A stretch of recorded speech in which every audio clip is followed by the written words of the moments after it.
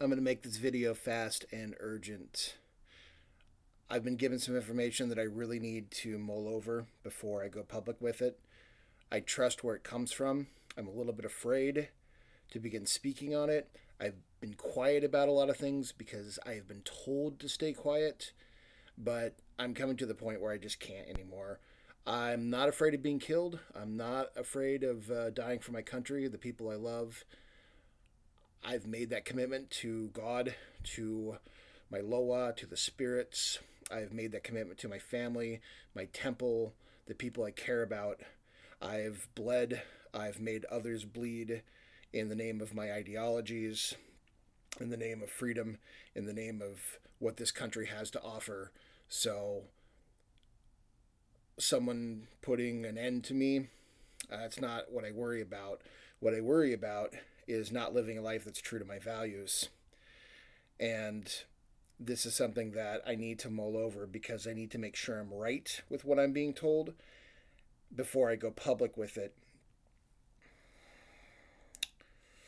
I'm also not suicidal, so if anything happens to me, it is not because I would do anything to myself. I'm way too egotistical to kill myself. So I just want to preface it with that. Sometime in late January, I think January 26th, 25th or 26th, I did a spiritual elevation for our president, Donald J. Trump. In it, I got the feeling that there would be an assassination attempt within 3 months. About a week later, there was an SUV that crashed through the Mar-a-Lago. Shots were fired. A lot of people contacted me and said, whoa, that could be it. And while that was a suspicious happening, I am hesitant to jump on and say that was an assassination attempt, although maybe it was. I have never heard yay or nay on that. My connections run fairly deep, but not deep enough for some things, deep enough for others, though. So I want to go public with this, and this is something that's been bugging me for a little while. I noticed how Trump and Pence were put in the same place and that they were exposed to individuals that had the coronavirus. I believe that there will be an assassination attempt on President Trump and or Vice President Pence, probably more Trump than Pence, but I believe they will use the coronavirus much like most of the Iranian leadership has been dying due to this virus. I believe that they will use another bioweapon that might be more specific to Trump, definitely deadlier, and they could blame that on the coronavirus as an assassination, and most people would probably buy it.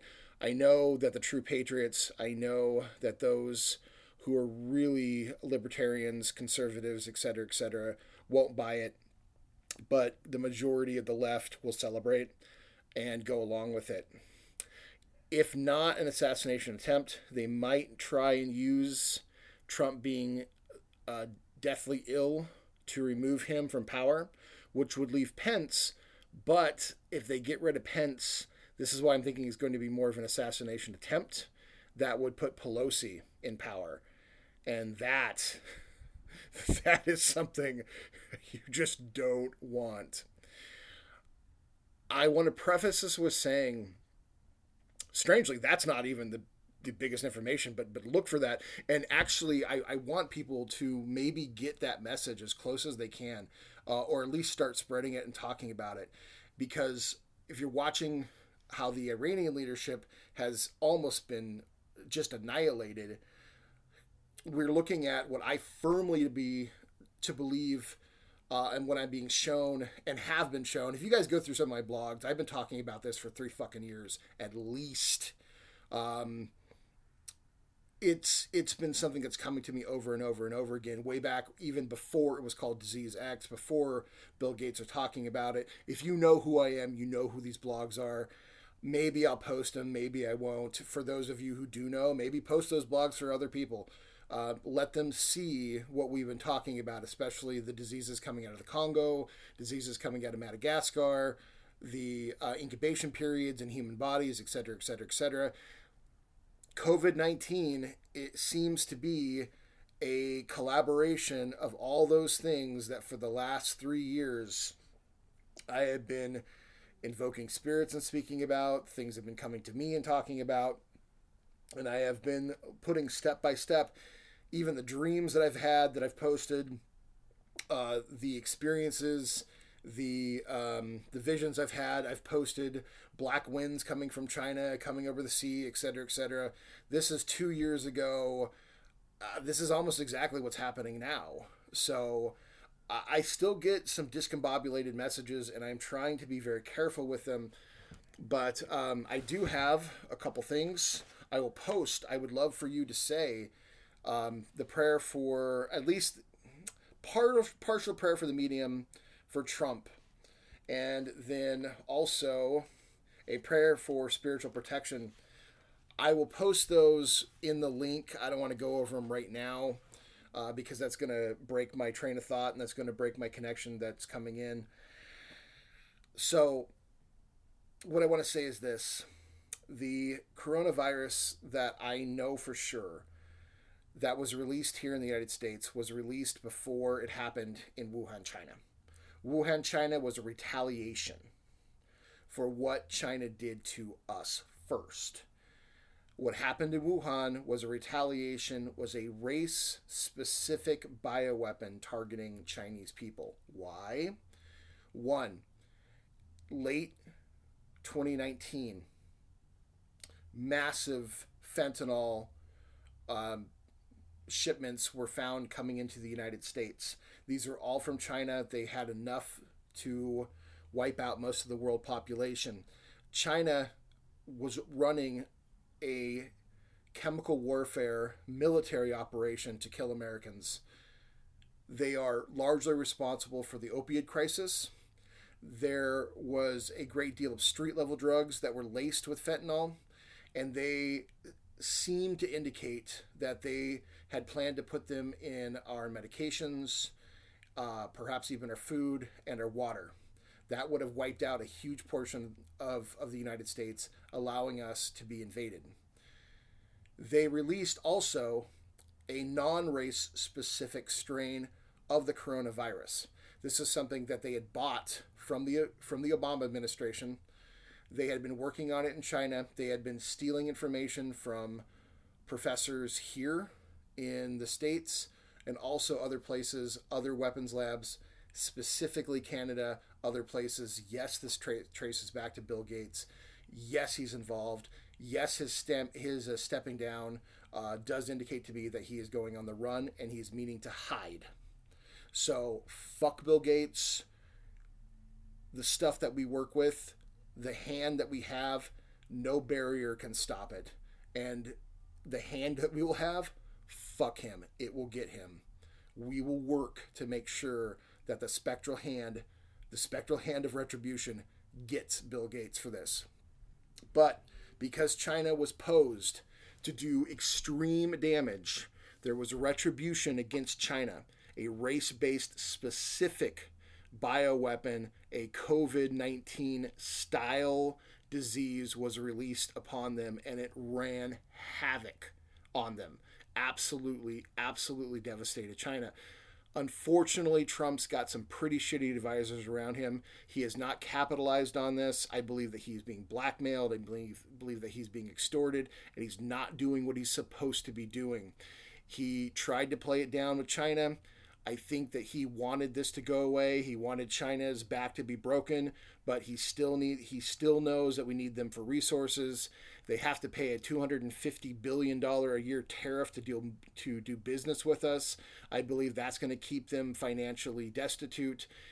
There's also talk and things that I have heard that I've asked others, and they have confirmed this, that part of the treaties that Trump put up with him means that the Chinese people have to be treated fairly. They cannot be treated as slaves. They have to receive fair wages. And this also will keep the Chinese government from rising up again, becoming a true superpower.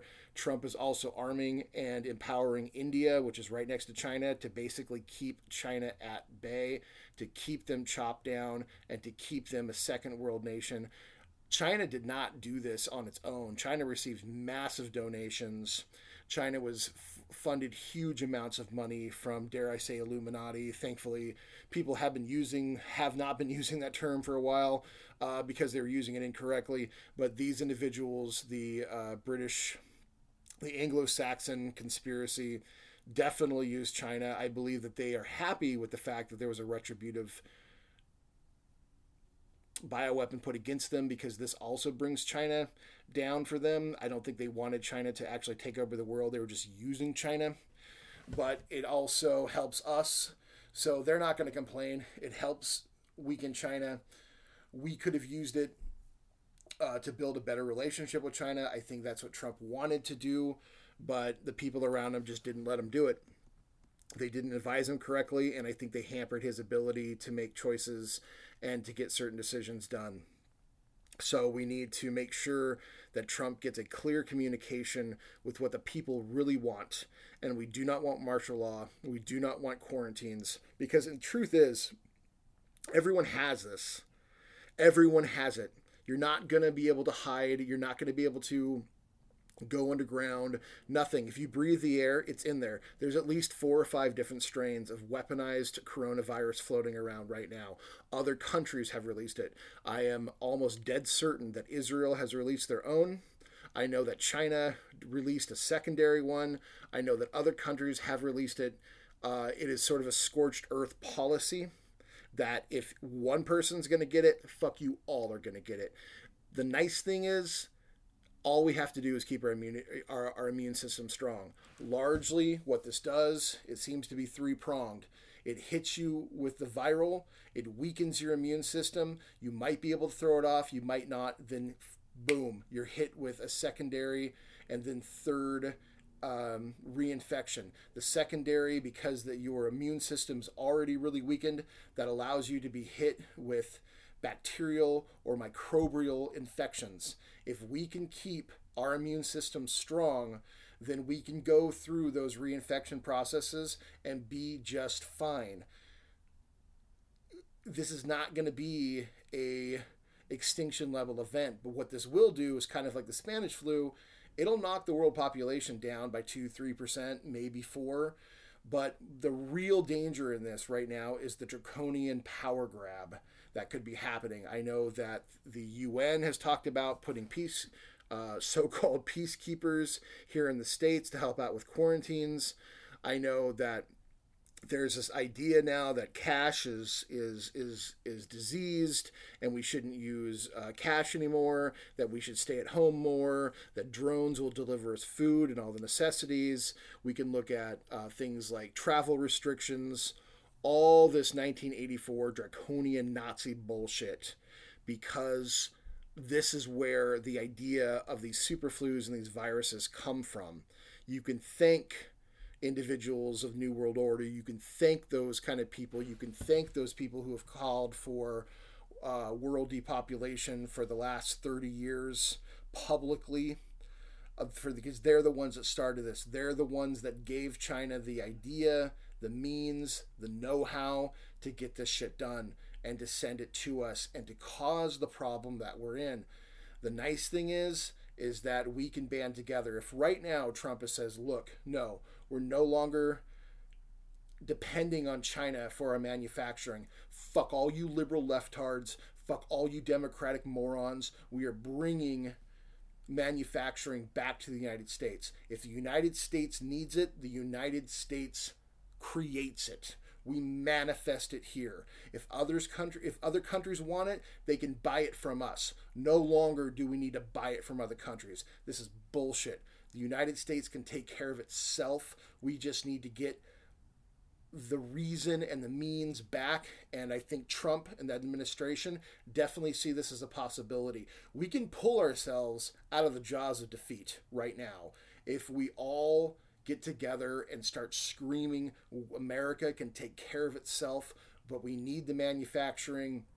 We need to get out of all these just asinine, crippling, economically bleeding, useless environmental laws that were placed as like green cords green collars, green shackles, to make the United States into a service-based economy, no longer a manufacturer-based economy, and keep us perpetually in a just-in-time economy, highly dependent on other sources for our medicine, for our food, for our electronic components, all these things. We need to go back to manufacturing. That is what we need to do. And we can make this thing, whatever it is. Now it is a global pandemic, exactly like I was saying a couple weeks ago, a month ago, when I was screaming about this, and I was telling people, you better take this seriously. And the majority of the United States was like, whatever. Well, time to wake the fuck up finally, you know? God damn it. So we have the opportunity to make good things out of a bad situation. My other fear, and something I'm a tiny bit excited about, is this could lead to a type of wealth distribution civil war with the have-nots, the slothful idiots, the moronic left, the Antifa twats, the MS-13, all those people who are basically professional leeches on society as it is, seeing that they have nothing, seeing that they're about to have nothing, that we're going into quarantines, that people are afraid. You really want to talk about who are the scum, the garbage people of the United States. Look no further than your typical leftist, your typical SJW, because those are the people who, because they don't prepare, they have no real functional skill, their gender studies means nothing out of their worthless classroom. They're the first ones. I mean, because they obviously need their meds, their antipsychotics, their antidepressant. I mean, believe me, if I was one of you, I'd want to kill myself also. So I would want to do myself some serious harm. I know you can't figure out why. You look in the mirror and be like, God, I should just stand in front of a bus. It's because you suck so much. That's what it is. So, maybe the bus remedy isn't such a bad idea. But you guys are the first that will go kick in the door of an old person's house and bash them in the head with, I don't know, like a chair, assuming you could lift it, or, raid their refrigerator, take their medication, and just leave them to die. The left is the first that will do this. I promise you. These hobgoblins, these blue-haired fucking troglodytes are going to take to the streets in a giant, hungry, hoarding idiot mass because they don't have toilet paper, because they can't grow food, because they don't know how to fucking live without pulling up to a drive-through window and ordering a supersized number 2 or whatever it is the fuck they stuff their faces with. They don't know how to live without that. And the moment that they don't have that readily available, everyone else's door is going to become their personal drive-through. So that's going to spark off a civil war. That's going to spark off a battle of clans and tribes. I don't necessarily want that to happen, but if it does, man, we're going to eliminate a lot of problems within the week. Because I promise you, the left isn't going to win. But that's not what I'm calling for. What I'm calling for is a reformation of how we do things here to get manufacturing back in the West, back in the United States. So I know I've rambled a little bit, and I've talked about the assassination attempts of Trump, which is very important, and we really need to make sure that he understands that he's in a position where he is being set up. He is absolutely being set up. I am feeling this. I am getting told this. There was a big message that went out to me today that I'm not going to get into about it. But the fact that the media is suggesting that he might have coronavirus right now puts him in a very bad position, because if he were to get it and die in the next week, to die, in the next 2 weeks, they will say it is because it's coronavirus, and I promise you it is not. Trump needs to have the wherewithal, the spiritual protection, the understanding, the insight, the crown of God, the shroud of the Sacred Mary, the shroud, the sword and shield of St. Michael, the armor of St. George. He needs to have this stuff put on him right now. He needs you people to pray for him in whatever way that you feel is best. You guys need to, in your hearts, mean it and try and get the word out that his assassination attempt could be very, very legit because of the things that they are setting him up to have. He needs to understand that he needs to have the best people around him and not the fucking toadies, not the morons that he's surrounded himself so far. He's got good people around him, but he's still got a lot of bad people, and those are the individuals who would gladly help administer some other form of bioweapon that could get released. And if, God forbid, and I don't even like to think of this, if that does happen, to never, ever, ever, ever accept that it was a mistake, to always know it was an assassination, and to not accept whatever power steps up, because I believe they're going to try to take out Trump and Pence, and that leaves Pelosi. And you know, with all the failed attempts, the failed fucking Russia gate, the failed fucking Ukraine thing, whatever bullshit they've come up, whatever massive, gigantic fucking lies that have wasted taxpayer money, that have wasted time, that has destroyed lives, and nothing has ever panned out. I have said this many times. The only other option they had was some sort of bioweapon to remove Trump from office. And boom, that's exactly what they went to. It seems as though this thing has been prepared for months. It seems as though San Francisco has been looking for quarantine advisors, that there has been a quiet thing out there going on for at least a month or two. Now, I do know that this also, because coronavirus was released in the United States before it hit China, that could have had something to it, but there seemed to be way too many people in the know about it. So that has me a little suspicious. The other information that I have, I'm not ready to give out. I don't know. I need to validate it. I need to see who else can validate it for me. And if it is, I will go loud and proud and super public. If not, then I'm just going to sit on it because it has no relevance. And this kind of information, I don't even want getting out there because it could spark ideas. And I don't even want ideas being sparked if they're not actually out there anyways. So I'm going to post links to the specific prayers that I would really, really want you to offer to Trump. They are in the name of God. If some of you don't like voodoo, some of you ask me, like, you know, why do you do this? Because because it is my spiritual matrix. It is what I love. It is what comes to me. It is what's protected me. And I still love God, and I still love this country. And that religion is the first religion ever to throw off the most successful human slave revolt in known human history. So that says a fucking lot about the power of that religion and how powerful God moves through that religion. So that religion, little Haiti overthrew French rule and even chased Napoleon with his tail tucked between his legs away from Haiti. And believe you me, that came with the authority and the permission of God.